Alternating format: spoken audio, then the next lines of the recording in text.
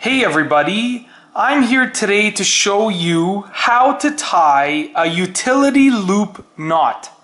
Now the process is really simple and I will be walking you through the instructions in a step-by-step manner.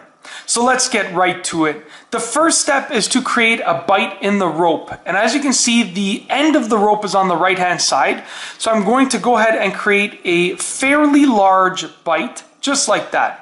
Then I am going to use my left hand to hold these two pieces of rope together, and I'm going to use my right hand to create a very simple overhand knot with the bight, just like this. So I'm going to grab it and create an overhand knot by putting it behind those and then through.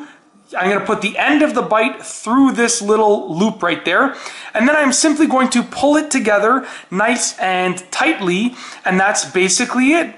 That is the utility loop knot.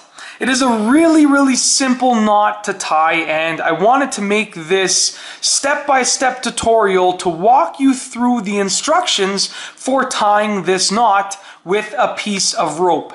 It has many different uses, and it is actually really easy to remember how to tie it.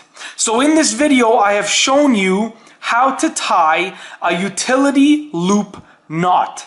It's very useful and also really easy to learn. And that's all I have for you today. Thanks for watching.